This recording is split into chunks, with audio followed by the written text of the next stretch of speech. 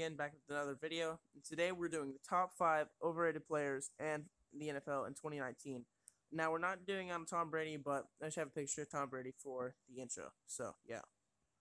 So, Jake's going to start us off with number 5 with the Jay Ajayi. Alright, thank you, Jane. So number 5, like you said, I got Jay Ajayi. Yeah. He's in the Eagles. Like, I know a lot of Eagles fans, but Jay Ajayi, he's super overrated. If you look at his stats in the past one season, he had 2 touchdowns and no touchdowns at all in a post game, and he's really slow and he's just really overrated. And so that's the reason why, basically. Okay, so that's Jay Ajayi, and we'll see you in the next clip. Okay, so with number 4, we have Josh Norman, and I think he's very overrated because, now, not to diss on any Redskins fans, but the thing with him is when the Redskins got him, like with any other quarterback they've been trying to draft in the past 3 years, it's been a bust. Josh Norman, I wouldn't say he's a bust, but he's definitely overrated.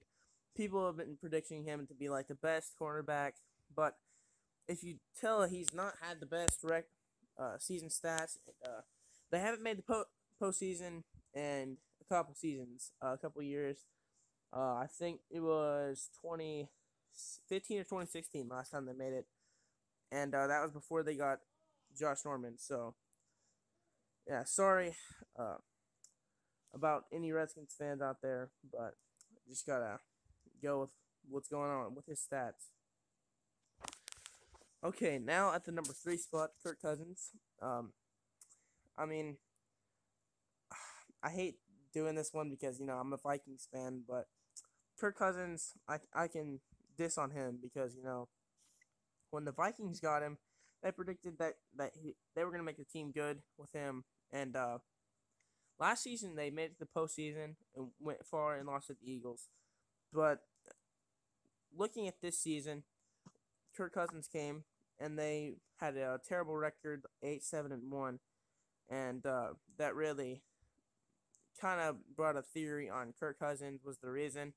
And the Vikings weren't predicted to be this like this. They're predicted to even do better, but that didn't happen for them. So at the number 2 spot, we have Nick Foles, and Jake's going to tell you why. Alright.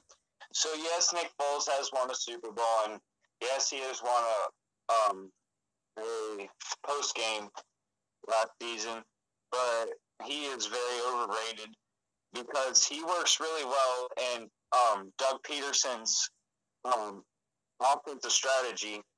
And when he leaves the Eagles and he goes to a different team, you'll see how overrated he is.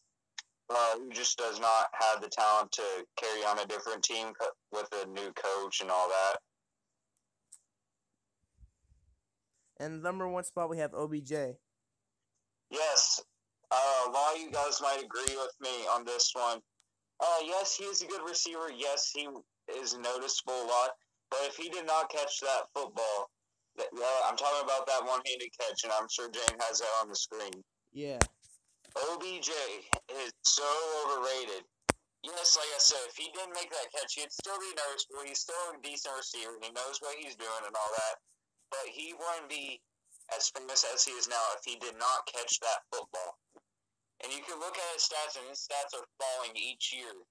He's getting injured a lot, and he's just not that good. He's way overrated. I think that's going to do it for the video. Hope you guys enjoyed, and make sure to give it a like and comment below if you have any other video ideas. So, yeah, see you in the next video.